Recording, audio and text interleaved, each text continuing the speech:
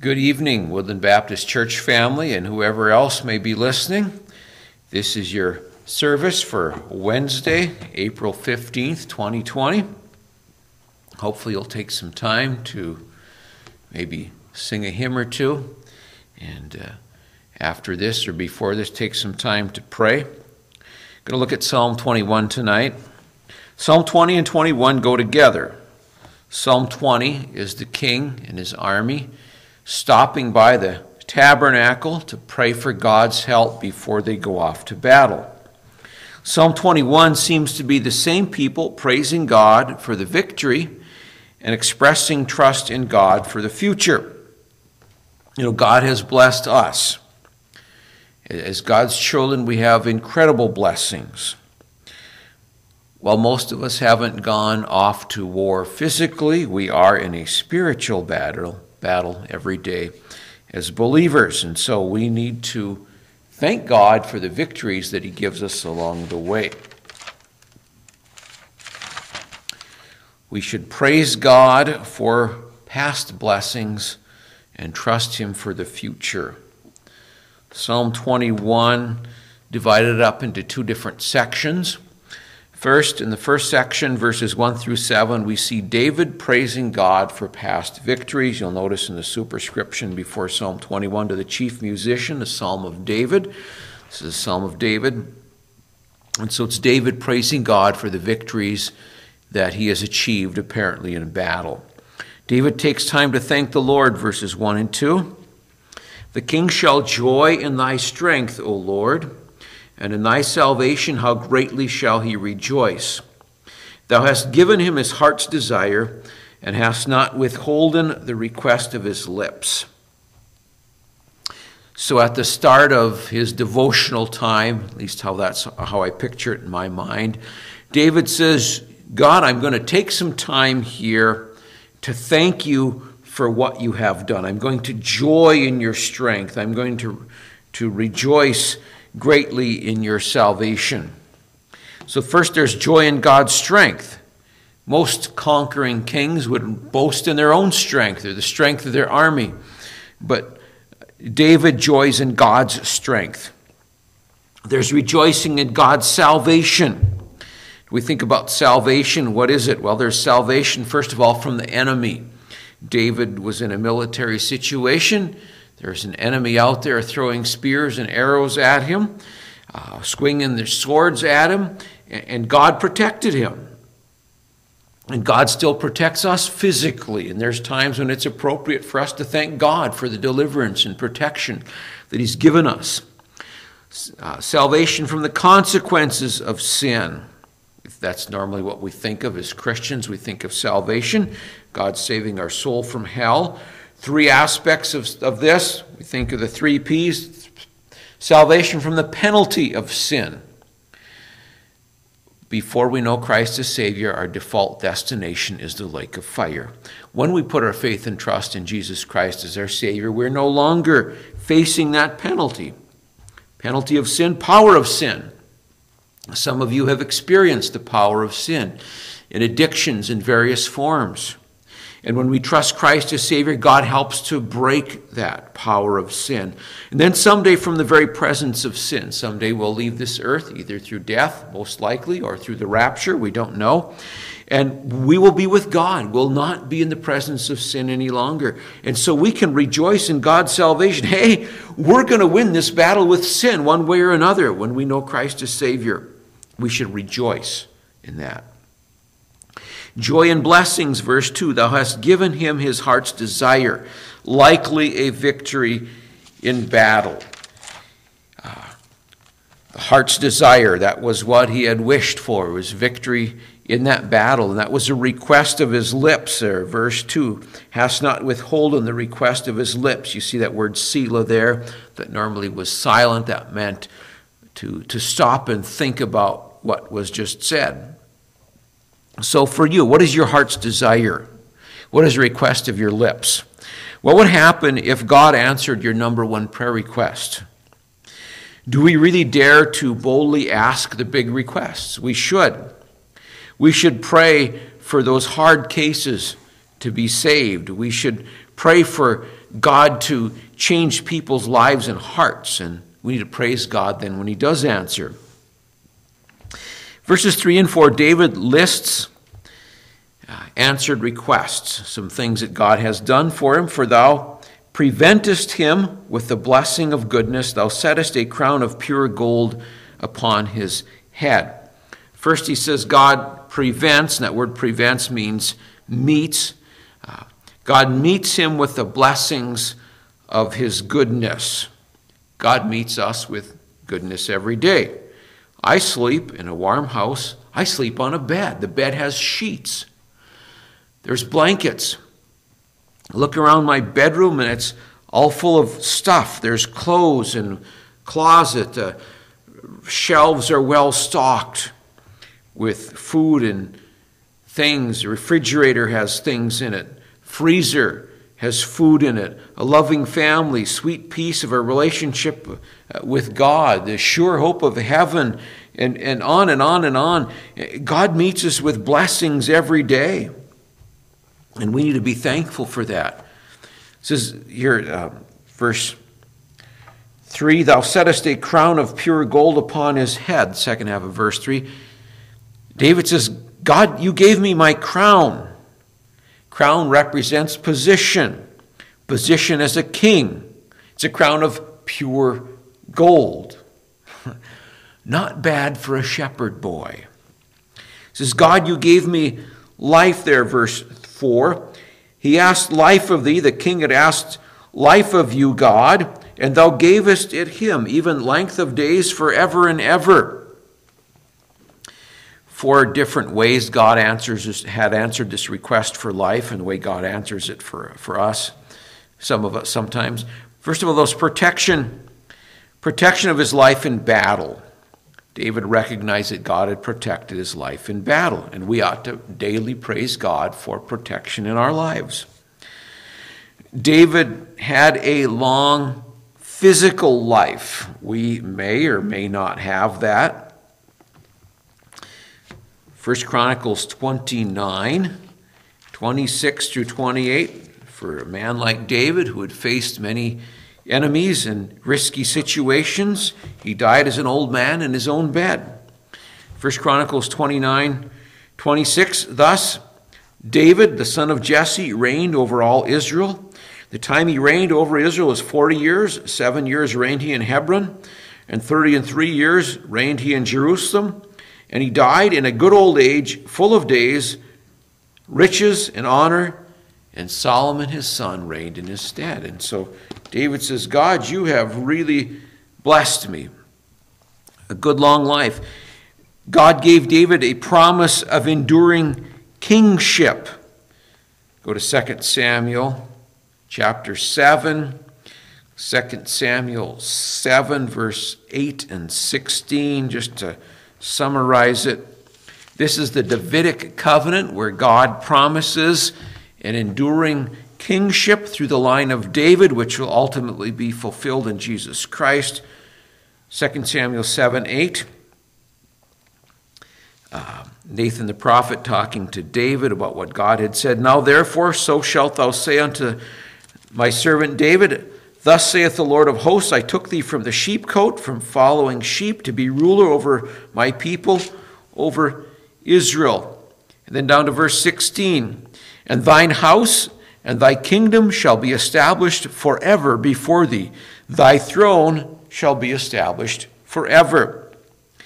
In Luke chapter 1, verses 32 and 33, where the angel Gabriel is speaking to Mary, telling her of God's wishes for her to be the mother of the Lord Jesus Christ. This is said about Jesus. Luke 1, 32 and 33. He shall be great, shall be called the Son of the Highest. The Lord God shall give unto him what? The throne of his father David. And he shall reign over the house of Jacob forever, and of his kingdom there shall be no end. And so back in Psalm 21, David had a promise of an enduring kingship, and then of eternal life in heaven. Psalm 16, 9 through 11. Therefore my heart is glad, and my glory rejoiceth. My flesh also shall rest in hope. For thou wilt not leave thine Holy One in hell, neither wilt thou suffer thine Holy One to see corruption.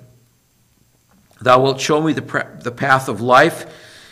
In thy presence is fullness of joy. At thy right hand there are pleasures forevermore. So David says, God, you gave me life. Then David expresses his gladness in God, verses 5 through 7 of Psalm 21. His glory is great in thy salvation. Honor and majesty hast thou laid upon him. For thou hast made him most blessed forever. Thou hast made him exceeding glad with thy countenance. For the king trusteth in the Lord, and through the mercy of the Most High he shall not be moved. So David expresses his gladness. He says, my glory is great in God. Now, we should seek to honor God and his majesty. And that's where our honor comes from, not people. God has blessed David, and David is glad there in verse 6. You've made him most blessed forever, exceeding glad with your countenance. Countenance, the face of God, might be our smile. We have all kinds of promises in Christ. Then David pledges not to move from his trust in God, verse 7, for the king trusteth in the Lord. There's the old song, I just keep trusting my Lord. David says, I'm just going to keep trusting my Lord. The mercy of the Most High, I'm not going to be moved.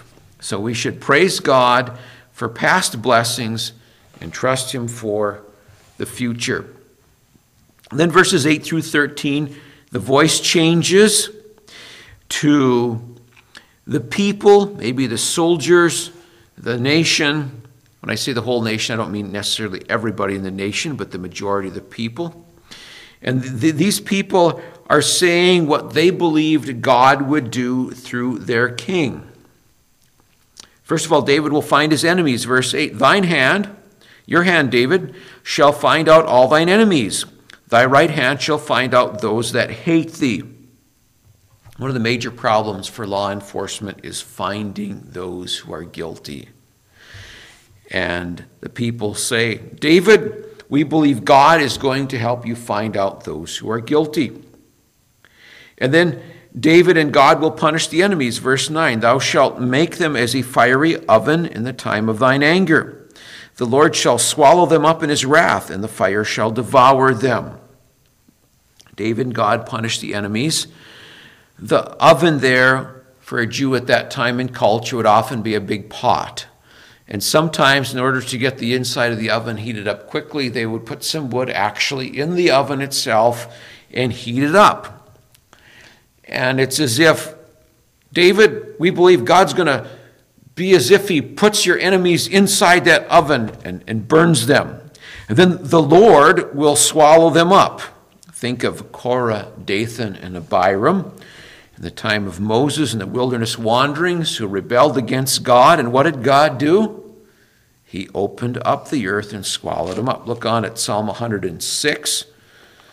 Psalm 106, verses 17 and 18. It says, the earth opened and swallowed up Dathan and covered the company of Abiram. And a fire was kindled in their company. The flame burned up the wicked. That's exactly what had happened in that company. And they believe that God would do that for David's enemies, not necessarily literally opening the earth, but God would take care of the enemies. And God did take care of David's enemies. Then the offspring of the wicked were also to be destroyed. Verse 10. Their fruit shalt thou destroy from the earth, and their seed from among the children of men. We say, oh, that's kind of cruel to destroy the children. But the truth is, the offspring of wicked people usually continue on in wickedness. And God would destroy them. Now, God is merciful, and God knows how to spare. God spared Rahab there in that city of Jericho. But as a general rule, wicked parents raise wicked kids. The wickedness of the wicked is the reason for their destruction, verses 11 and 12. For they intended evil against thee. They imagined a mischievous device, which they were not able to perform.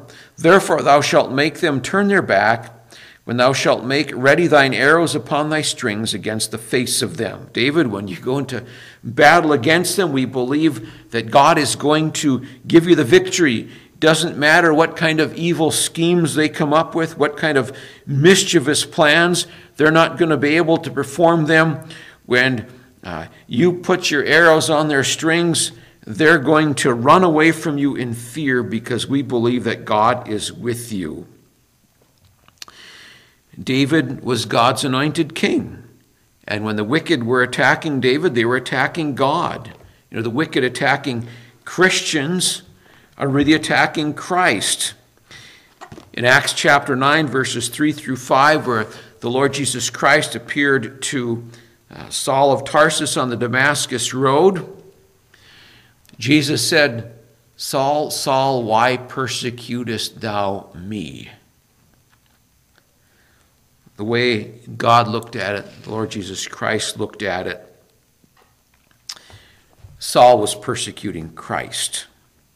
Now today, in this church age, we don't attack our enemies.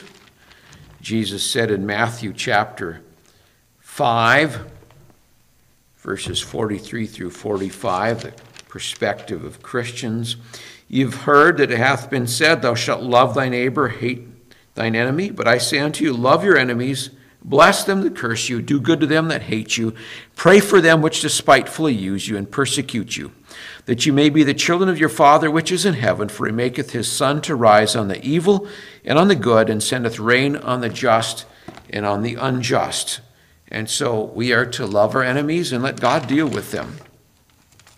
Then in verse 13, the whole nation exalts God. Be thou exalted, Lord, in thine own strength, so will we sing and praise thy power. They wanted God, Yahweh, to be exalted in his strength. They weren't about themselves and them being exalted. It was about God. And so they pledge to sing and praise his power. And that should be our pledge as well. So David and his people thanked God for the victory. We need to do the same. We should praise God for past blessings and trust him for the future. I'm just going to read a few words from a hymn. Be thou exalted. Be thou exalted forever and ever, God of eternity, the Ancient of Days, wondrous in majesty, so mighty in wisdom, perfect in holiness, and worthy of praise. Be thou exalted by seraphs and angels. Be thou exalted with harp and with song. Saints in their anthems of rapture adore thee. Thine be the glory forever. Amen. Be thou exalted, O Son of the highest, gracious Redeemer, our Savior and King. One with the Father, co-equal in glory, here at thy footstool our homage we bring. Be thou exalted, O Spirit eternal, dwell in our hearts, keep us holy within. Feed us each day with thy heavenly manna, healer of wounded hearts, thy praises we sing. Be thou exalted by seraphs and angels, be thou exalted with harp and with song. Saints in their anthems with rapture adore thee, thine be the glory forever. Amen. Let's pray. Father, we thank you for your word. Thank you for the victories that you've given. We thank you for the victory that the Lord Jesus Christ won at the cross, that he rose from the tomb in victory, for the victory we have in you. May we remember that. May we praise you, Father. Father, care for these people, their situations, that you'd meet needs, and help us to exalt you and trust you, we pray. In Jesus' name, amen.